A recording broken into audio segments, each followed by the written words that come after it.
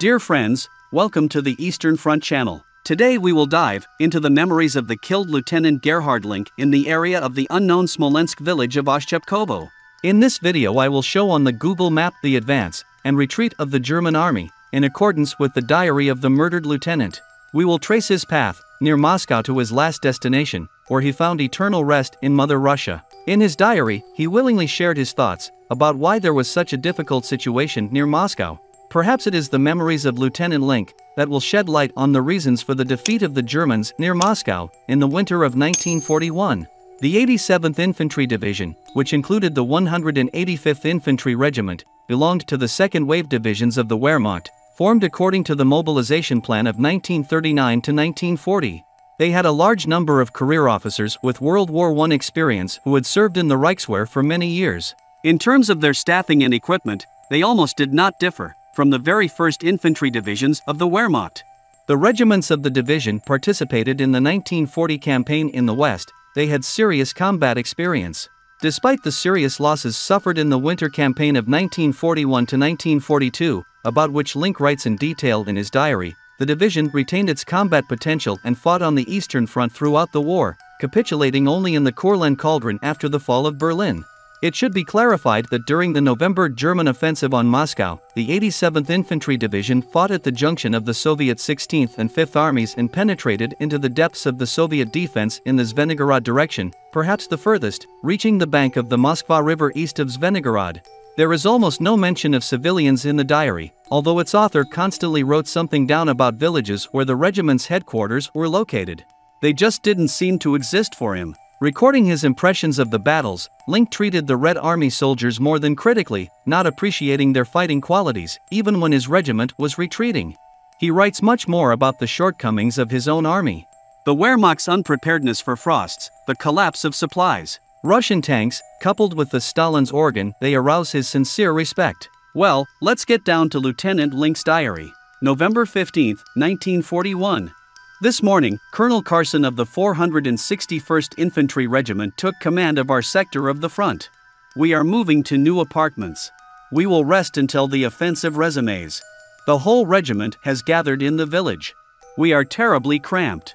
November 16, 1941. A beautiful sunny day. The snowy landscape is fascinating. However, there is no need to think about complete rest. It is necessary to put up a combat guard so that in this area, rich in forests, we are not taken by surprise. During the day, the frost is still tolerable, but at night it is terribly cold.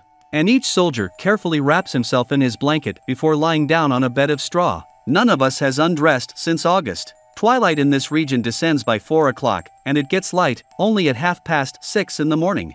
This morning, the enemy launched an artillery strike on the village of Redkino. Shells fell on the outskirts of the village. One of them entered the house, killed 2 soldiers, and wounded many soldiers. After a 2-month break, we received the long-awaited mail. It is a great joy to receive the first greetings from the motherland, since we left the defense line near Smolensk and took part in the big operation of the Vyazma encirclement. We are preparing for an offensive. We are somewhat worried about the upcoming days. If the enemy burns down a few villages, our troops will have nowhere to stay and warm up.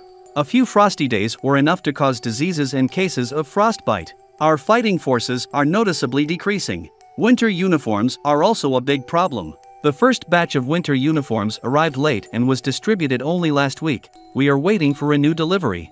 November 17, 1941. It's a fabulously beautiful morning again. The thermometer shows -9 Celsius. It's still not quite calm in Redkino. The fierce roar of guns all the time from Gorbovo. November 18, 1941. The last quiet night before the offensive. The whole day passes in a continuous bustle. We go to bed for a few hours to sleep. What awaits us tomorrow? How will the unusual frost affect our progress?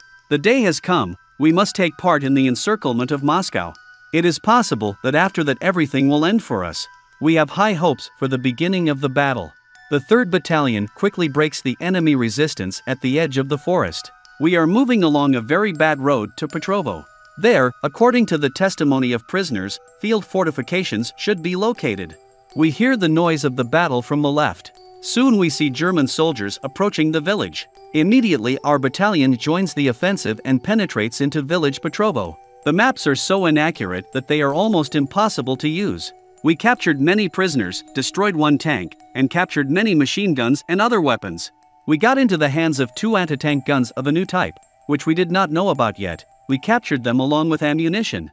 Along the way, there are annoying congestion and traffic jams due to the fact that the neighboring regiment did not occupy the lane assigned to it. On the way, you have to overcome difficulties all the time. The roads are broken by vehicles, heavy carts slide down the smooth slopes. Artillery guns overcome difficult places with difficulty very slowly, despite additional harnesses with horses. Both the lack of forage and the cold effect. In winter all the animals stand in the open air. November 20th, 1941. Due to the bad road, our wagons are far behind us. First of all, we have to pull up parts of the infantry column. However, the order came to continue the movement. So precious hours of daylight pass. We remain with our command post in Gornevo. A regiment with a battalion manages to occupy the villages of Iglovo and Zaviazovo with a sudden attack. Due to the unexpected opening of fire, the enemy suffered huge losses. The heavy guns of the regiment, hidden at the edge of the forest, opened fire on the advancing Red Army soldiers who intended to occupy these positions.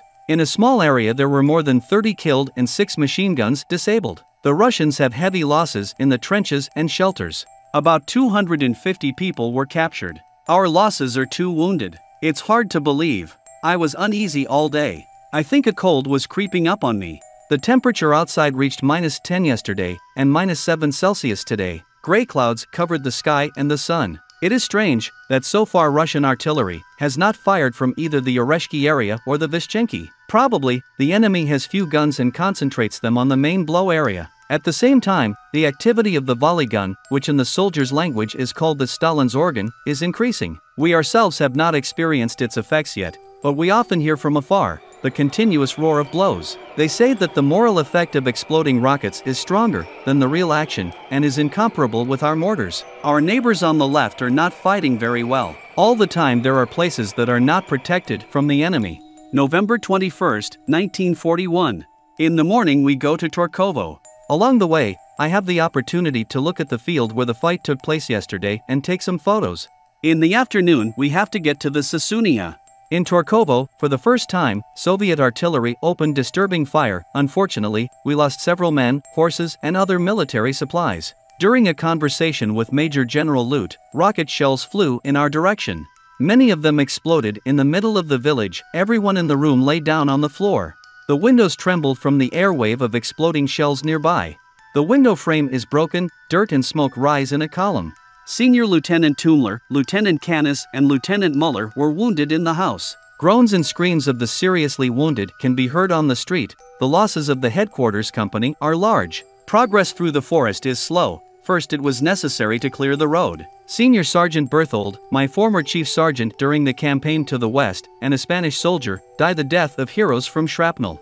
The command is heard, watch out Soviet tanks. A heavy KV tank has already appeared on the road, which was mentioned in one of the last Soviet leaflets. Our assault cannon, located in front, will not be able to do much damage to him. Fortunately, the sappers managed to blow up the tank. Suddenly, from the side, in the bushes, the same tank appeared. The brave sappers destroyed it with a thermite mine.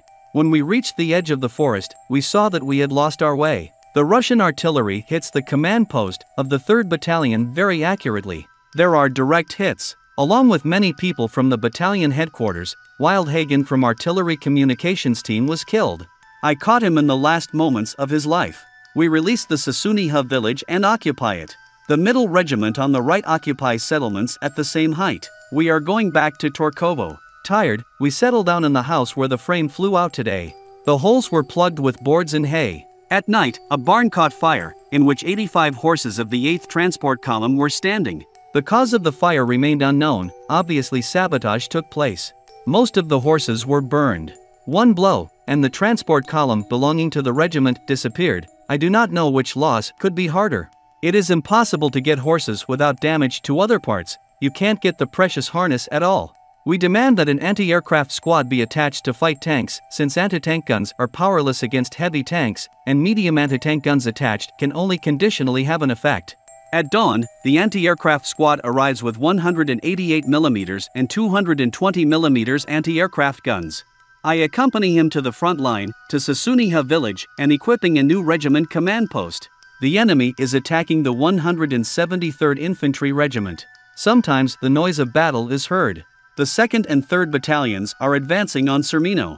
The 2nd Battalion moves from village Zaviazovo to Sasunia and arrives there just at the time when a message arrives about the enemy occupying the initial position near the village. A quick strike of a rifle company and assault guns and the enemy is defeated. 60 Russians killed, remain on the battlefield, 100 captured.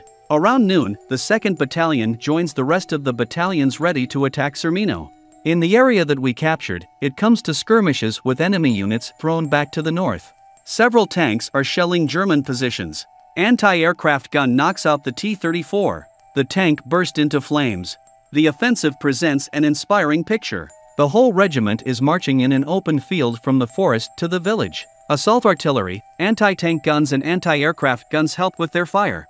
Aptly dropped shells of assault artillery disable several anti-aircraft guns on the outskirts of the village. Suddenly, a T-34 appears from behind the houses and turns, spewing fire at the chain of our shooters. He is taken under fire by anti-tank guns of all calibers and anti-aircraft guns standing a little apart. This crazy tank turns between the soldiers and tries to crush them with his caterpillars. You can only be saved by a dexterous leap to the side. 1 or 2 soldiers die a terrible death. The steel monster's tower was apparently jammed. In any case, he shoots only from his machine gun. The projectile of a light anti-tank gun hits the exhaust pipe, fire bursts out of the tank. The engine is smoking, but the tank rushes forward at high speed. In the end, one chain jumps off the running gear, the tank is spinning in place. The next shell smashes the second caterpillar, the T-34 stops. Meanwhile, the first companies are already in the village and are pursuing the fleeing enemy with fire. Sermino is in our hands. The Istria-Zvenigorod highway has been cut. Lieutenant Strabel, he stayed in Sasuniha, survived terrible hours. Strong formations of Russian infantry flooded the road connecting both battalions and threatened the village. Telephone wiring is cut in places. Those who tried to fix it are shot. Shortly after this incident, I, along with the lieutenant from 1st Division of the 187th Artillery Regiment, were returning back. In one ditch we found a burning motorcycle sidecar. 2 soldiers are lying in the blood-red snow. Separate disturbing artillery fire and blows of the Stalin's organ fell inaccurately, far from the village, in the field. 1/3 of the T-34s were destroyed from 50mm anti-tank guns on the eastern outskirts of Sermino. In the evening we always warm up and rest tired. These are hours of unforgettable, refreshing slumber. It is necessary that one of the staff officers should always be awake, sitting by a dim lamp. November 23, 1941. Today is Sunday, we're staying put. But Sunday peace is not felt in our headquarters, the phone rings too often. Come and are sent back. Constantly someone comes and goes to the battalion. Minor disturbing artillery fire is observed in the field, our sappers are working on the road. A group of scouts was captured. November 24, 1941. The offensive continues. But soon the company was forced to stop, in front of the enemy's fortified positions in the forest. We are suffering huge losses, there is no way out. The head of the company, Lieutenant Richter, died on the Zven-Igorod-Istra road. I am looking in desperation for the 6th company sent to help, and I meet the 11th company left without a commander and scattered. It took me a lot of work to put it in order and put it back into operation. The Stalin's organ spews its deadly song continuously over us, releasing one burst after another. One of the volleys forced us to lie down. Gradually we get used to it. As soon as we hear the rumble of volleys from afar, we immediately hear, "Attention, Stalin's organ, everyone is looking for shelter." The last turn hits the target. Many houses catch fire, of all the nearby wagons, only a few were saved. I managed to save a horse from a burning barn. I could not untie the second horse and left it to its fate, because at that moment the burning thatched roof fell. Heavy losses were caused by enemy actions and diseases. The combat power of our troops is weakening every day. If 14 days ago there were 70 people in the company, today there are only 40, tomorrow there will be only 35. Some start counting the days when it's their turn to die. All this in no way adds to the fighting spirit. Some of the best commanders who try to lead people forward by personal example are the first to die in their company. This fact shows how numerous losses among officers and non-commissioned officers, today about 40 people, which is 50% of all losses for the day. The new commanders, who arrived as replacements, do not know the business well and have not grown up to perform such important tasks. Some people are stupid and indifferent. They have no conscience, and they leave their bosses in the lurch. They use every opportunity to step back. A favorite excuse for this is to carry the wounded.